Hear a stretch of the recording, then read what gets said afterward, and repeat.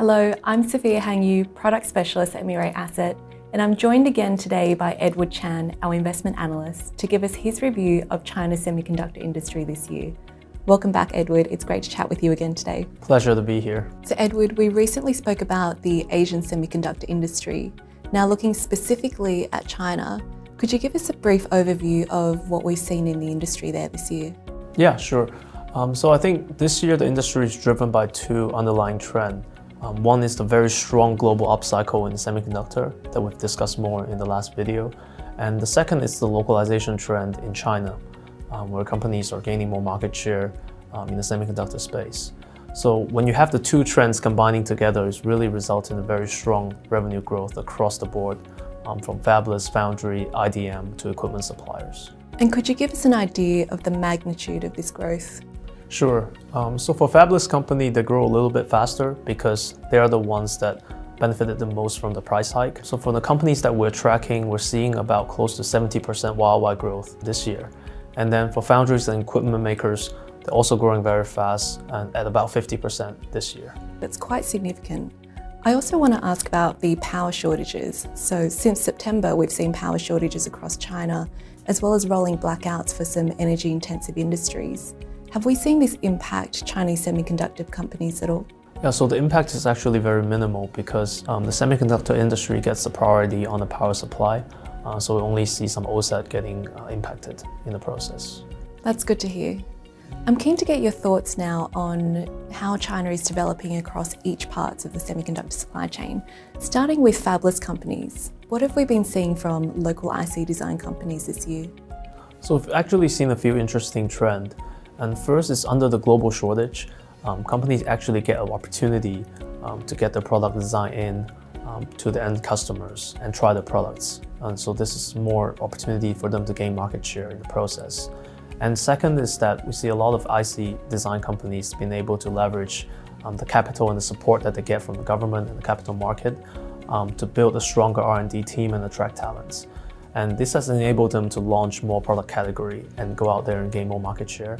And the third part is, of course, the price hike that we've mentioned, that they're benefiting from the overall semiconductor cycle. And what about Chinese foundries? What are we seeing in that segment?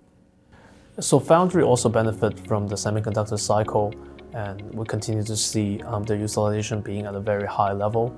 And with the local IC design companies moving so fast and growing, of course, you will need a very strong local foundries to support that growth as well. And finally, on semiconductor equipment, I know China, as well as other countries, have historically relied on importing these from other global manufacturers. Is China now advancing in its own capabilities within this space? Absolutely. So equipment is also a key part of the localization strategy for China Semiconductor. And we've seen the top equipment makers really making progress over the past few years in terms of trying to gain more market share with the local foundries and memory makers.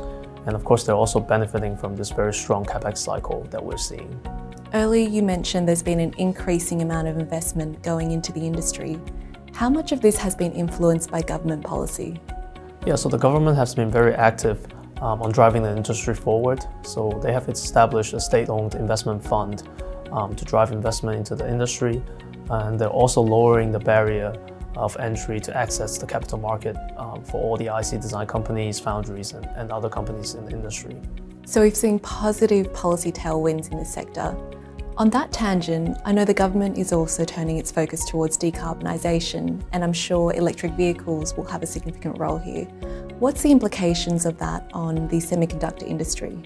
So EV is a very exciting area for the semiconductor industry because if you look at the semiconductor content per car of EV, it's actually significantly higher than your internal combustion engine cars. But in the auto market, traditionally, Chinese companies don't really have a very high market share in that market. But now as we move to EV, we're seeing very strong and competitive EV companies and startups coming out of China. So I think it will be very exciting for local semiconductor suppliers to grow with the local EV companies as well. That makes sense. So to summarise, we've seen a lot of investment go into China semi-industry and localisation remains a key theme. Well, thank you very much for your time again today, Edward. It was great to chat with you. Thank you, Sophia. Thank you for joining us, and we look forward to sharing more of our insights with you soon.